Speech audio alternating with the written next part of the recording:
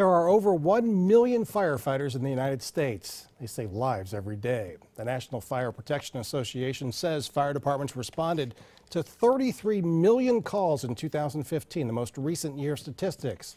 It's a job where training is vital, but opportunity awaits.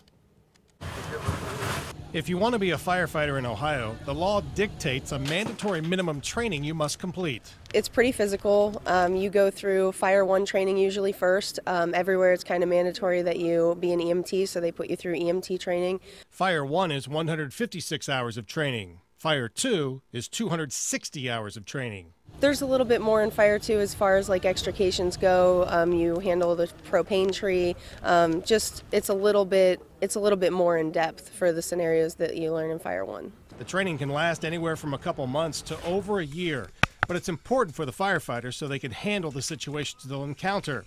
It's more than just shooting water on fires, but running into burning buildings for rescues, cutting cars to get people out, being part of a search team, or even water rescue. Being an adrenaline junkie, I think that's what most of us do it.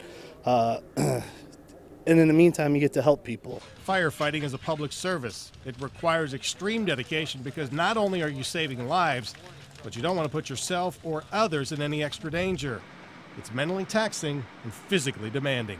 Requires you, to wear all the gear. You have to be physically fit, and it's a trying job. It's not easy, that is for sure.